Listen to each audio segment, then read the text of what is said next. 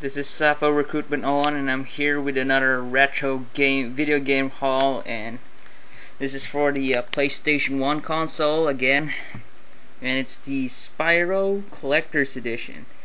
Now I just got this for $7. For those who may not know, that this costs $400 on eBay and $275 on Amazon. It's still sealed. I haven't opened it yet, so basically it's still in mint condition. I'm not sure if I'm gonna open it just because of the price tag on the internet, but I'm not really a big fan of these kinds of games, but I just bought it because it was just $7 for this kind of condition. I also did buy a pre-owned game, which is Tom Clancy's Rainbow Six for the PS1. It's not in a good condition. As you can see there, the manual and cover art is damaged. As you can see here, somebody must have spilled water in the case, and the manual must have stuck to the jewel case, and basically when somebody removed it, it tore. But the game disc is still working pretty nicely. I've been playing it on the PlayStation 2 since my first PlayStation 1. It's been, well, let's just say it broke, chip fried.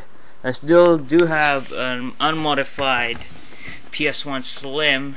It's in the Japanese region, so I'm not going to be able to play this game on the PlayStation 1 I have. My PlayStation 2 is actually modified, so I could play it there.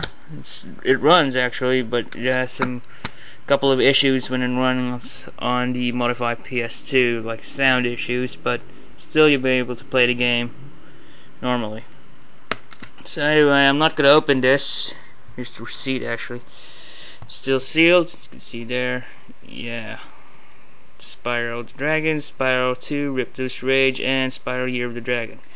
The 3 Spyro that was released on PlayStation 1, which is by Insomniac Games, creator Resistance. I played another Insomniac game, their first one, Disruptor. I liked it better because I'm a first-person shooter fan, or anything that has guns and soldiers and shoot and kills.